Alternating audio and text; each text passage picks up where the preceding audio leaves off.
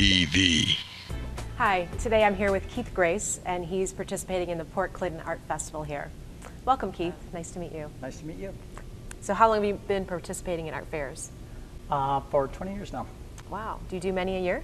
Right now I'm probably doing between 16 and 18, and that includes both fine art festivals, outdoor, and gallery setting shows. Well, that's a lot. Keeps you busy. Yeah, it does. It sure does. So tell me a little bit about your art. What medium do you use? I use mixed medium. I do a lot of collage work, and I start all my work with pieces of maps or typography, and then I build a painting in layers over that.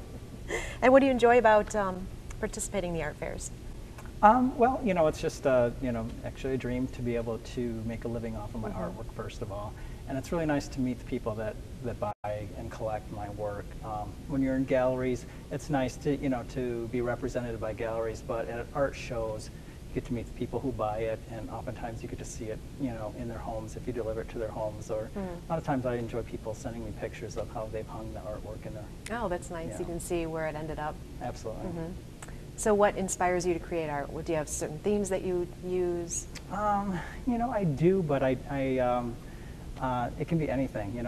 Pop culture is a huge, inspiration. And my kids were always, big inspiration. But it can be anything. I do a lot of animal-related, dogs and cats, and I have no pets at all. They're kind of my pets, I guess. And but then I'm doing some figurative work now too, and I've actually done some abstract work as well.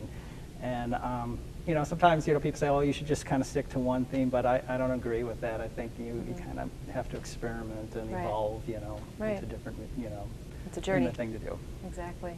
Yeah. And are there any artists that inspire you?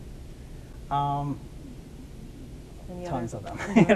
Ed Paschke was, one of Chicago's most famous painters. He passed away maybe about 5 years ago, and he was a huge inspiration for me. And actually, I changed my entire color palette, based on one painting that I saw of his at a museum show. And as time went on, I was fortunate enough to actually meet him, and I have a piece of his work. So that's probably my biggest inspiration and greatest story, because I actually got to meet an idol. So, Oh, that's wonderful. Yeah.